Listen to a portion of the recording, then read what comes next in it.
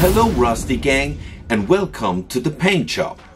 In this video we are going to start painting the artillery kit of the Swiss Air Force FA-18 Hornet in 1/72 scale. This is the second video of this build, and if you want to know everything about the kit and all the conversions I did during the construction, the build of the model, I'll link the video up here and you can check it out so you get the full experience. This is a hashtag JFF chat build. That means just for fun chat, alright? So this build is supposed to be fun. Now let's find out how much fun that we had during this build. So during my short existence, I haven't built many chats yet. So I don't know if I did myself a favor by picking this old artillery rebox of the Hornet. But I didn't pick it because of the kit. Of course I picked it because it comes with Swiss Air Force markings. I'm Swiss and I love aircraft with Swiss Air Force markings, or just Swiss markings, or aircraft which are built in Switzerland, like any Pilatus aircraft for instance. So that's why I picked this kit, you know? What's the problem? So in this video we are going to paint this beauty, and at the end, towards the end of the video, I'll show you a montage, a short slideshow of the finished build with some photos, alright? Ah yeah, and by the way, if you want to support the video, hit the like button. If you really want to get involved, hit the subscribe button and ring the bell so we reach the 2K subscriber level fast, because we have some giveaway prepared that we want to send out to you guys, alright? And if you want to support the channel, you can give me a super thanks. The super thanks is down here, and whatever you post in the comment, I'll pick it up in a future video, alright? Now let's paint this bloody Hornet, shall we?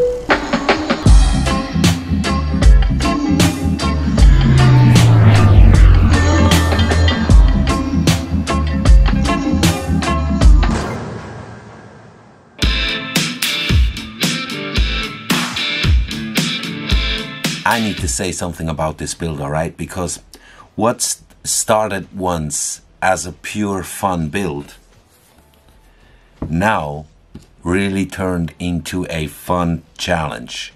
So the challenge is to still have fun building this kit. It's, yeah, on one side it's, you know, it's an artillery kit from 1996, so I mean, what was I expecting? But on the other side, it was maybe also because, you know, when you get like aftermarket stuff, which is not exactly for this kit, you maybe face some problems. And that's what happened here. Exactly what happened here. But luckily this happened because it remembered me what the channel is really about. It's about having fun. Alright? So we're still gonna have fun. We're not going to let this 1996 artillery kit spoil our mood. So before we lay down any primer or paint, we're going to clean the model.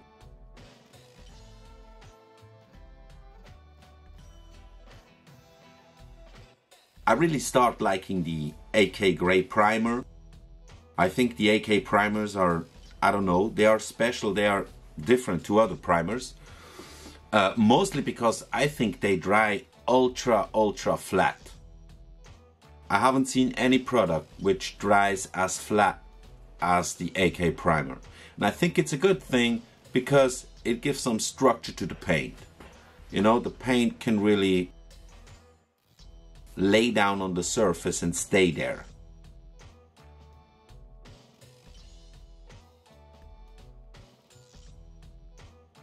Now with the blue I did a little pre-shading. I wanted to make it more intense towards the body of the aircraft and a bit less when it goes, you know, at the end of the wings, let's say. So concentrate it towards the body. That was my aim.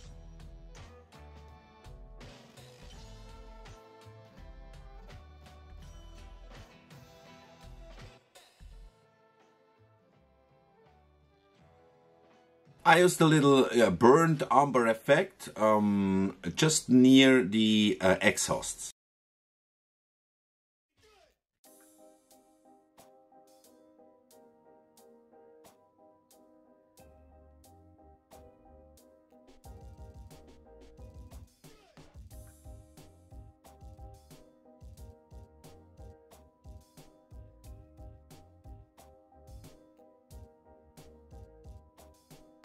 So after the pre-shading with colors, I started to lay down the pre-shading like with the black panel lines.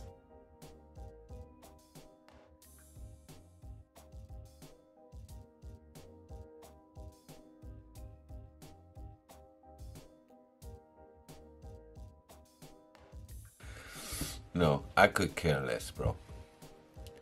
This is the Gris Oscuro Usaf. What the fuck?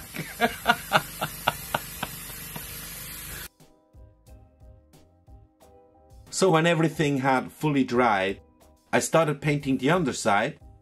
As usually, the underside was single colored, easy thing, and always nice, you know, to get your groove on painting, get your groove on the airbrush. You start with a single lower side base color.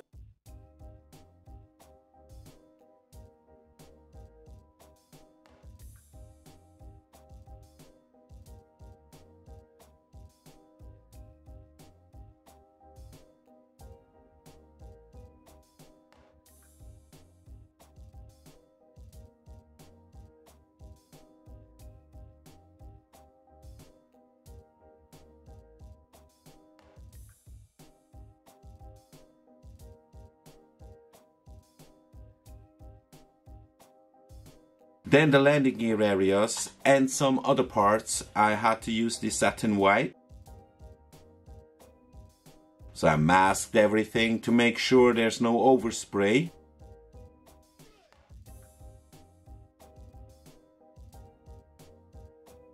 And yeah, I told you in my last few videos that I'm really into dry brushing, and I also did the exhausts with the dry brush technique. The air intakes, I forgot to paint them, so I had to do this. Not a good thing to do. I don't like to spray in there. What I do enjoy is painting the tires. So what you have to do first is take the color that you use for the tires. If you don't have a mask and you have you painted by hand, then you just take the color, thin it down like it's a wash or something. Then you just use it on the edges around the tires, where the tires touch the rims. It does the job like a wash, and after that you just use the same color, not as thin as before, and just paint the rest of the tire, because then you will have the edges you will have already done by your thin down paint. That's a very good technique, which I really like.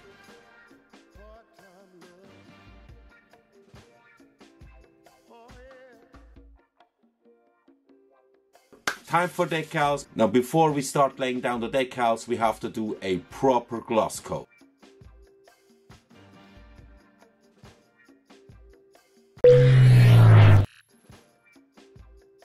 Oops, I mounted these pieces already, but now I have to place the decals over it. How I'm gonna do that?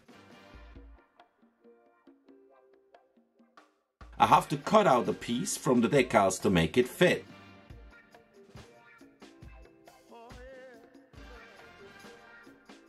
So I use my hobby knife and hope, you know, I get the right part.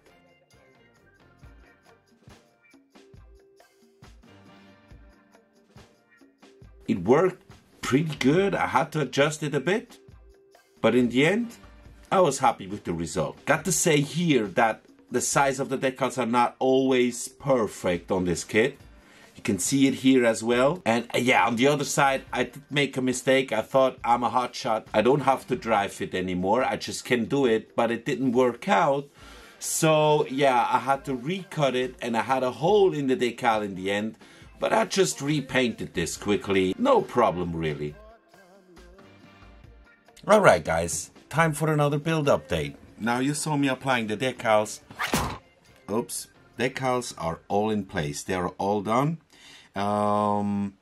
Basically, they went down well. Basically. But some gave me a few troubles. And a few of them didn't have the correct size. Hold on. Let me grab my tool here. For instance, this one here.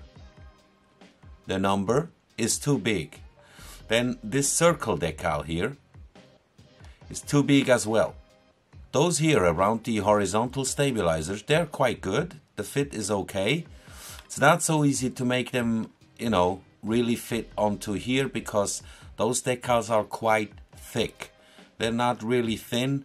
So areas like this took quite a while and the result is not perfect. On top here, it's a little wrinkled and I couldn't get it out. So the decals on the vertical stabilizers were the most time consuming, but the most difficult ones were those two here on the horizontal stabilizers. Because actually that is just, the decal is just this line. Yeah, I mean in some kits the entire piece would be a decal, meaning that the middle here would be a decal as well.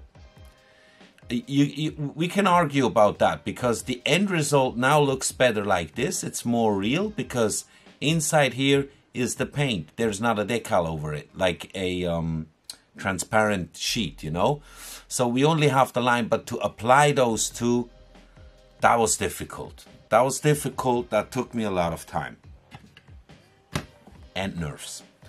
So what else we got? Of course, I installed the metal parts here. The small ones here, I couldn't use the metal parts which came with those modifications because they were too short. They ended somewhere around here. So for these two pieces, I used the plastic parts. You can see now here I'm about to apply the washes. This part here hasn't been cleaned yet. Here on the wing I only did this line yet. Now, yeah, speaking of the panel lines, most on this kit are raised panel lines. There are a few recessed, but most of the panel lines are raised panel lines.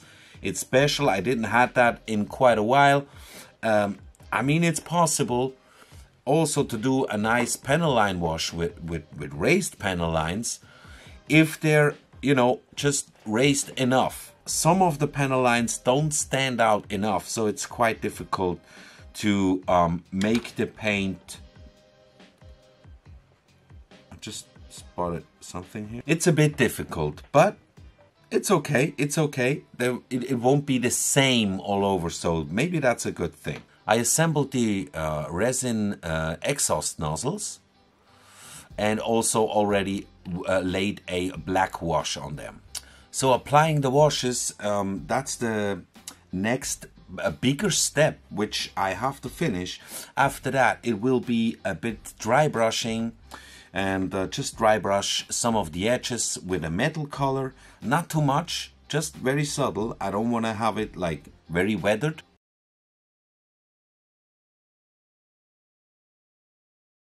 Now here you have an example of one raised panel line and how I used the PLWs on those. It's just more time consuming, you know. The panel line wash will not run across or in the recessed panel line. Yeah, I had to kind of tip it in there.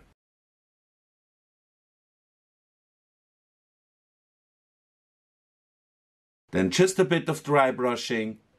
And that's it. I hope you enjoyed the video. If you did so, please do not forget to like, subscribe to the channel. I'll see you in the next one. Now, have fun with the montage. Bye bye.